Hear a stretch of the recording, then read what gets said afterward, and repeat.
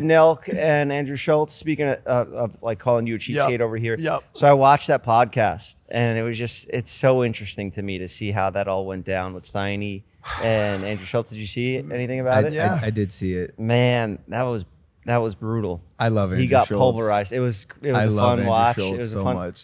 fun watch. He goes, nah, that's what you should be doing. You're getting your moments. Yeah, Get your moment, champ. Yeah.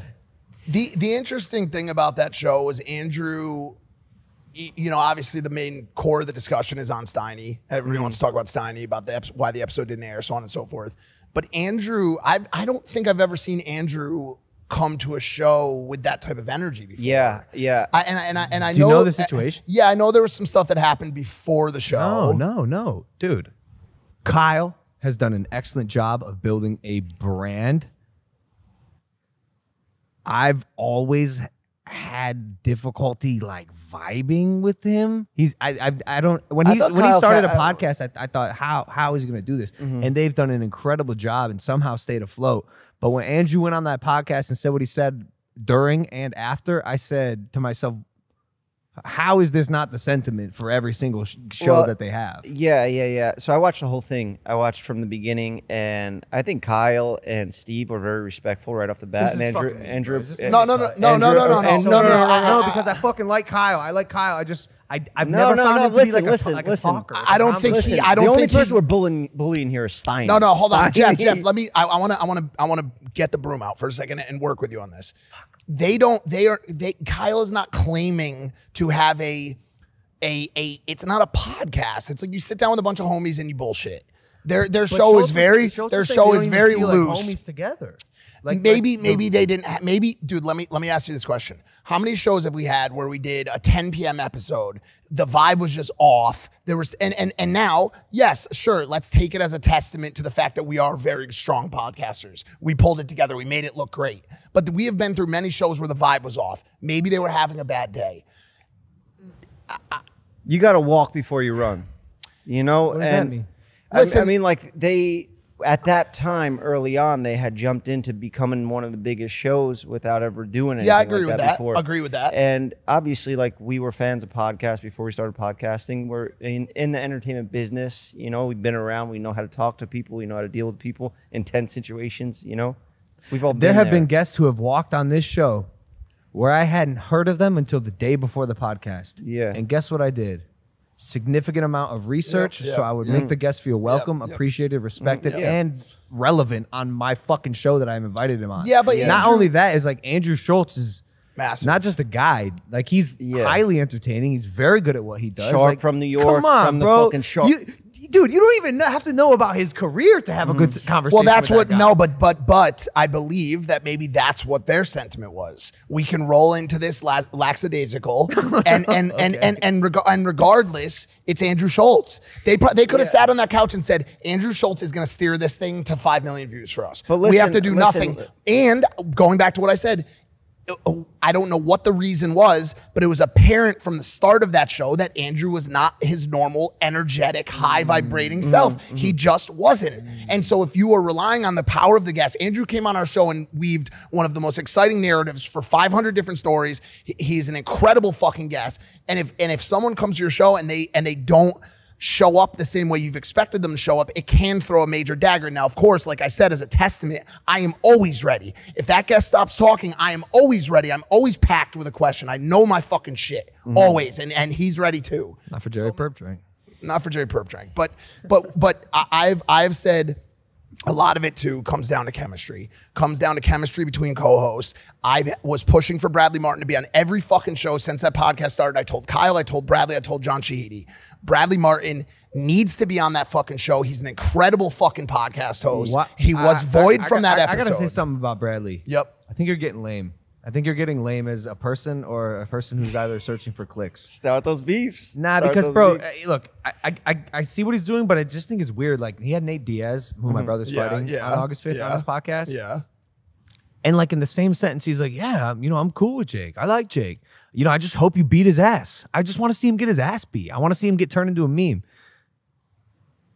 Why, Bradley? You're cool with us. He's in the family. You even said yourself you like him. Why say that? Are you searching for clicks? Even the way you're talking about street fighting Nate, like, bro, you're not gonna beat Nate Diaz in a street fight. You just searching for clicks. Well, what if he, and if he is, yeah, what if he is? I think he's lame. I think you're better than that, Bradley. I think you're a cool fucking guy. You're a well-versed guy. You have your own podcast. You're great on the Nelk podcast. You're good at talking. You're likable. You're not a guy who has to like create beefs to be cool or relevant, especially when it comes to like Jake. Like, you guys are cool. Why would you say that? Sometimes people just like to see chaos and see the world burn, you know? I think it's lame. I think it's better than that. That's what I'm saying. This is an well, we started off saying Bradley was good. Now we're going Bradley. Stop. He said that. He said that. I think he's a great podcast. No, I think his current take online on certain things is very reachy. You're reaching for that attention. You're reaching for that clout. You're trying to get that headline. And for people who you have real life relationships with, sacrificing one for the other is fucking lame. That's what I'm saying. Yeah. Well, the good thing about what you just said is I fly back to LA on Monday and go straight to his podcast. Nice. So and I'm having Steiny on. I'm sure it's going to be great. I have Steiny on this week too. So the funny thing is he'll actually get to respond to this clip with me on the show, and he'll have a response to it, which is fantastic. Yeah, but can you make sure his response is based no, like because the current climate? Sure. Like look, and I'm saying it's lame because I've done it. I've been there, dude. I've been in a position where I'm like, I'm just gonna fucking do the crazy shit I can to get clicks, and it's fucking lame. You're at a lame spot in your life if you need to do that. But okay, let me ask you this question.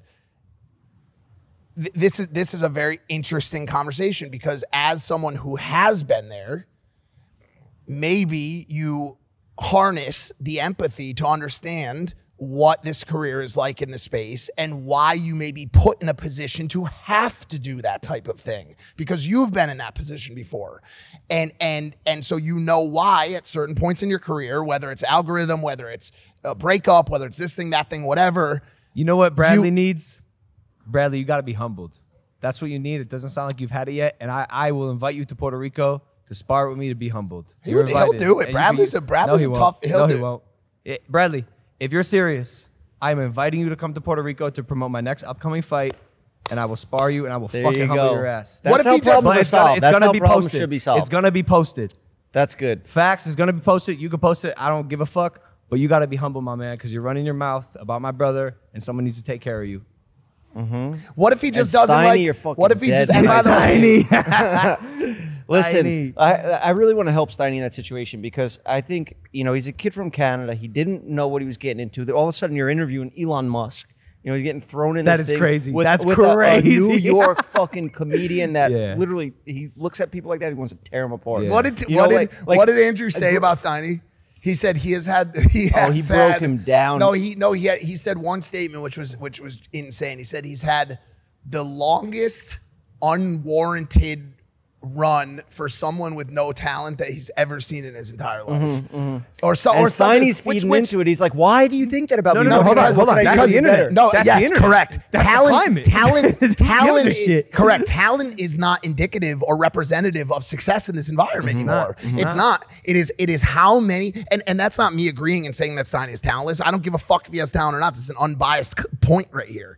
If you can drive viewership and clicks, and controversy, you are doing what needs to be done in this current internet climate. That's right. And Steiny, for whatever reason, maybe it's because he says stupid fucking shit, doesn't prep for the guest, pisses people off, whatever. People are watching. Shtick. Yeah, that's what he does. Do you know if you go under the comments on a Nelk video, there's war in every fucking Nelk video. It's not, we love Kyle. Kyle's such a good guy. He's the brains of the operation. We support him. It's fuck Steiny, kill Steiny, get Steiny off the show, and we love Steiny. Steiny's the best. Hey, does any of this sound familiar to you? That's you. 100%. We've been through all of it. 100%. It's the name of the game, 100%. bro. That's what we're here to do. We're here to make commentary and then have people comment on our commentary. We are fucking sheep. We are ants. Okay. We're in an ant colony.